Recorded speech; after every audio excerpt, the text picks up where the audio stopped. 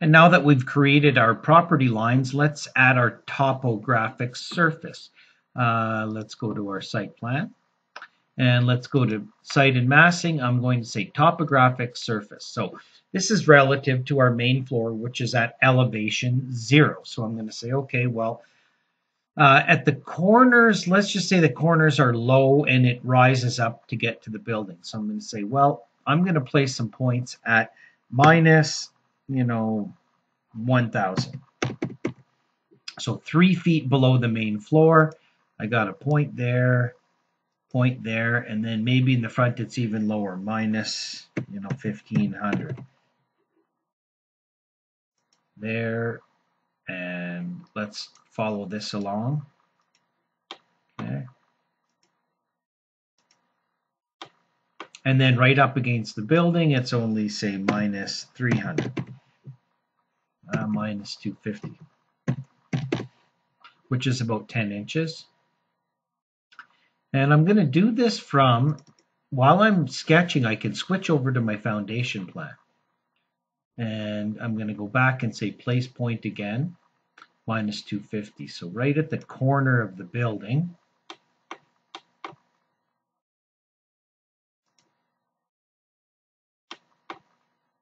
Don't worry about that earth showing up.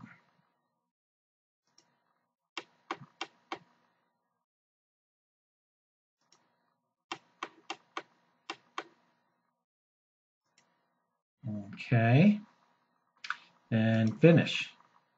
Okay. Now, in my top of footing, I don't want the topo to show. So I'm going to pick on here, and I'm just going to say hide the category. I don't want to see this in there at all. But if I go to my site plan, I'm going to zoom out, and I'll be able to see that surface. So if I click on there, I'll see it. If I go to my 3D view, I'll now see that surface. Okay, let's pick on it and let's change the material to be grass, and then I'll make kind of a driveway of asphalt going up to the front with a little walkway around there. So we need, let's see if there's grass.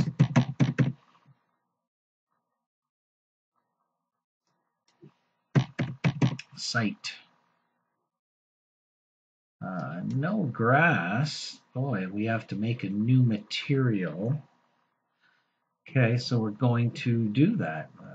Let's go.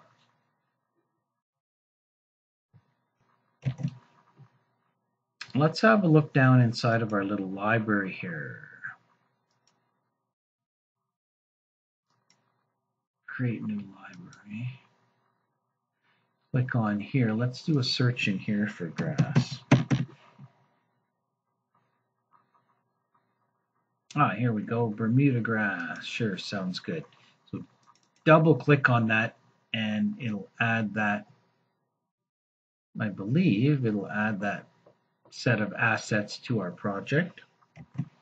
Not quite. What I want to do is hit exit on here, and what I've done, I believe, is I want to get rid of this, and I'm going to duplicate something. Let's see what I'll duplicate. Default. Let's duplicate Earth. I'm going to pick on Earth and say duplicate, and then I'm going to go in here and type grass. Okay. Once I have my material grass, now I can go into here and I can go grab the assets. I'm making a new material. So grass, and if I hit this button, what it does is it imports that to this material that I just created. Okay, so I duplicated a new material, hit my assets library, did a search for grass, and imported the grass properties into my new material.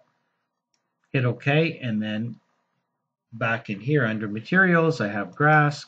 Click out. Now, if I pick on here, and it does say grass, okay, let's see why it's not showing up surface-wise. Aha! So I want to go into here. It seems to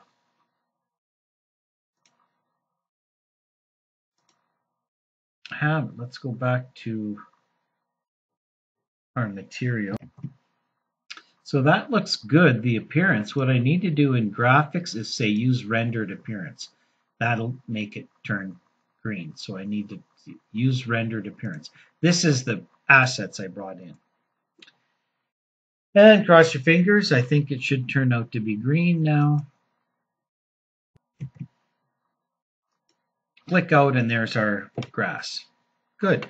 Now all I'm going to do is I'm going to split that surface and add a driveway and a walkway around our building here in our next lesson.